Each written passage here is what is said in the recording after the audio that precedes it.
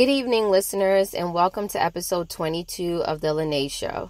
Today's episode is important to me because I am a mom of two, and I'm going to be discussing my thoughts on the Sandy Hook Promise school shooting PSA.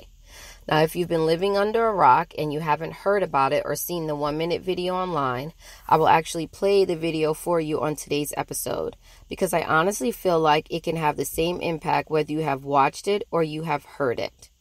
For those of you who are not up to date on our latest school shootings in our country, because there are a lot, Sandy Hook Elementary School is a school located in Newtown, Connecticut, where tragically on December 14th, 2012, 26 people were shot and killed by 20-year-old Adam Lanza. Of those 26 people, 20 were children ages 6 and 7, and 6 were adults.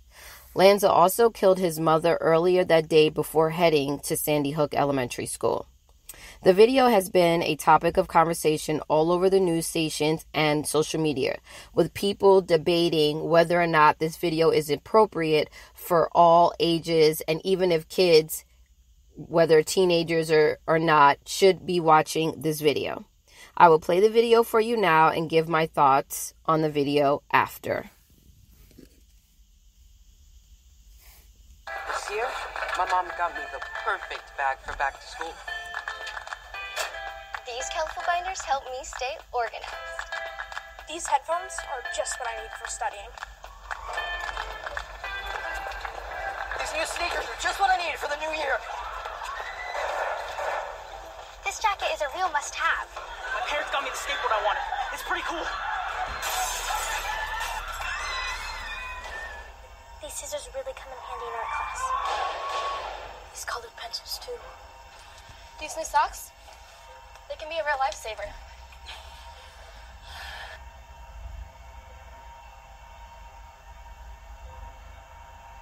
I finally got my own phone to stay in touch with my mom.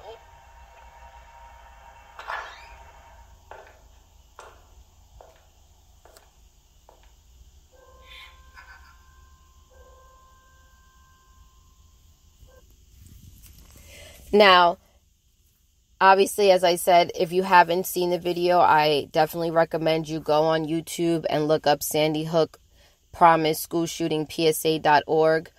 Well, that's their website, or you can go on YouTube and just type in Sandy Hook Promise PSA and the video will come up.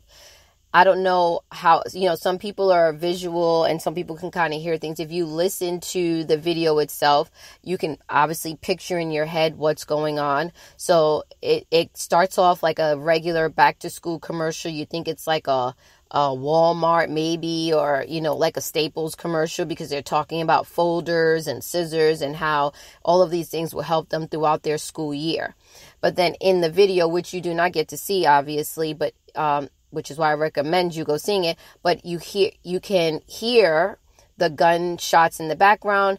You can hear students running, and obviously at the end, which is the real heart tugger, is the young girl hiding. She's hiding in a bathroom, and she's texting her mom saying that she loves her because this could be the last thing that she ever says to her mother.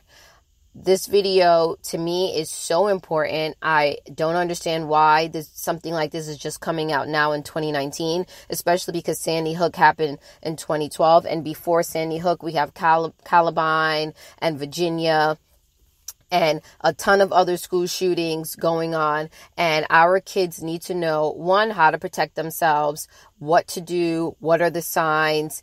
And even before it gets to this point, talking to your children, noticing differences in your kid, having conversations about how they're feeling, if they're being bullied, even if they're not being bullied, do they have friends, so on and so forth. And this is why I personally feel like this video is important. I've talked to a lot of parents and about this video because obviously as a mom, you like to talk to other parents, you like to hear their point of view. I actually like to also hear people who don't have kids' point of view, because sometimes their point of view is actually more straightforward because they don't have the kids, they don't have to deal with the heart wrench, and though they may not do what they think they will do, it's still good to hear their opinion. And I have to say that a lot of parents are actually against the video.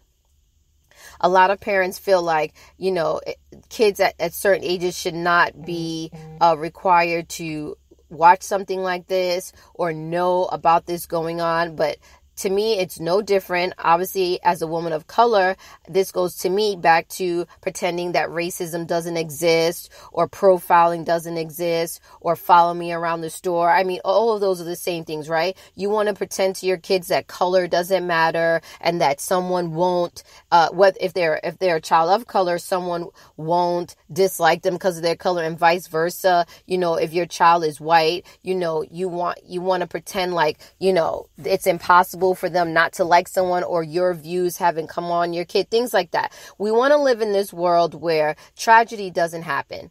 Does it have to be this bad? Is it sad that it's this bad, actually? Yes. But what I'm saying is we love to have our kids in this little bubble where nothing happens. There are no pedophiles. There are no school shooters. There is no racism.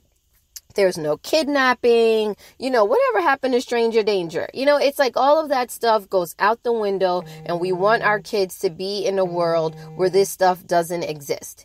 And it's sad because not teaching them that is what could possibly have your child, my child, killed. Because they don't know what to do in this situation. And guess what? It doesn't guarantee that your life is going to be saved. It's like driving the car with a seatbelt, right? The seatbelt does not guarantee life. Obviously, there have been plenty of people who have passed away from a car accident with their seatbelt on, right? But the odds are just in your favor with the seatbelt. And obviously, all kinds of things come into play, like the type of car accident and things like that, that sometimes it just don't matter. There's nothing that's going to protect you. That, to me, is like a school shooting.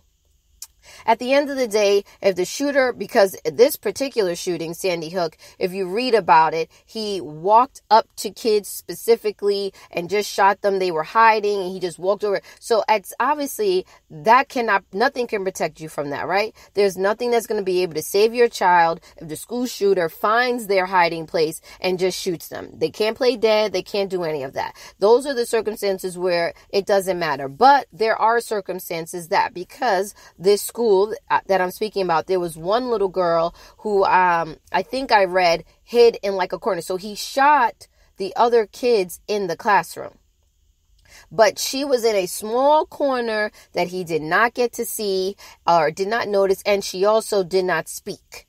And so that little girl, thank God, is alive. And I'm sure that doesn't mean that these other parents don't deserve their kids. I'm just saying that this little girl just knew, you know what? Unfortunately, everyone in this room is dying. But I need to sit still. I need to continue to hide. I need not to pop my head out. I need not to jump when I heard the shooting. These are things. Another little girl, mind you, these kids are 6 and 7 years old. Another little girl apparently played dead. And then another teacher, there was some covering her window, and he thought the classroom was closed off. These are things that saved other kids' lives. There was another one where they hid under the desk. He came in, but he hid under the desk, and the shooter stood at her desk. She saw his feet and she just didn't even breathe.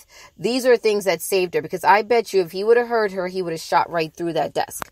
And so this is why this video is important to me, because it's not just about the adults. Because obviously as an adult, you can think a little better, even though some adults don't do well under stressful situations. You just have that flight or fight that kicks in, right, when you're an adult. But when you're a 6 or 7 year old child, you don't have that. No matter of fact, everyone doesn't have it, because there are some 6 and 7 year olds that can really give you a run for your money and really surprise you in their choices of what they do, and just what they think they would do. But overall, 6 and 7 year olds, and even I want to say maybe 15 and under. I hope around 16 and 17, our kids are mature enough to kind of think on their, but what I'm saying is this, I've never been in a situation like that, but I also want to say that I'm sure it's hard, but I'm just talking about these little ones.